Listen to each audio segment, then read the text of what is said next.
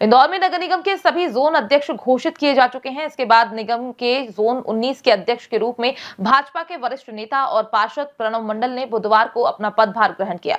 ढोल धमाके के साथ प्रणव मंडल जोन पर पहुंचे और पदभार ग्रहण किया। इस दौरान बड़ी संख्या में उनके समर्थकों ने उनका स्वागत और सम्मान भी किया। इस दौरान क्षेत्रीय विधायक महेंद्र हार्डिया और भाजपा के नगर अध्यक्ष गौरव रणदेवी भी मौजूद रहे।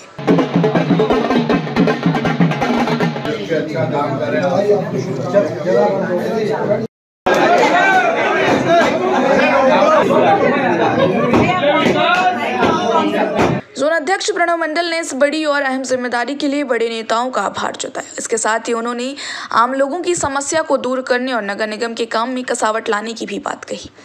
मीडिया से चर्चा करते हुए प्रणव मंडल ने कहा कि आम जोन के अंतर्गत आने वाले 5 वार्डों के लोगों को समस्या तय समय में दूर करना उनकी पहली प्राथमिकता होगी। इसके साथ ही जोन के माध्यम से आम लोगों तक शासन की योजनाएं किस तरह से पहुंचाई जाएं, इसको लेकर भी रणनीति तैयार की जा रही है। वैसे आज आपने पदभार ग्रहण करा है, आपके जो जोन में 5 वार्ड लगते हैं, किस तरह की समस्याएं हैं इसमें और किस तरह से काम हो रहा है? आज पदभार ग्रहण किया है और इसमें हमारे जोन पे 2 नए वार्ड शामिल हुए, 31 नंबर और 53 नंबर। तो अभी उसकी संरचना बन रही है। वहाँ के जो कर्मचारी हैं उनको सबको हमारे जोन पे भेजेंगे। उसके बाद सुचारू रूप से 5 वार्ड का संचालन यहीं से करेंगे। क्या प्राथमिकताएं रहेंगी?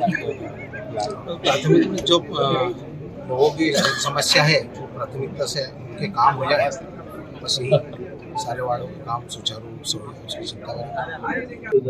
अभी कुछ दिनों पहले वहाँ से हम क्या पाइपलाइन फूट गई थी, उसके कारण तो हमारे इधर पानी की समस्या है। बहरहाल पदभार के दौरान नगर निगम के कई अधिकारी और कर्मचारी भी मौजूद रहे। इंदौर से राजीव टाइम्स की रिपोर्ट।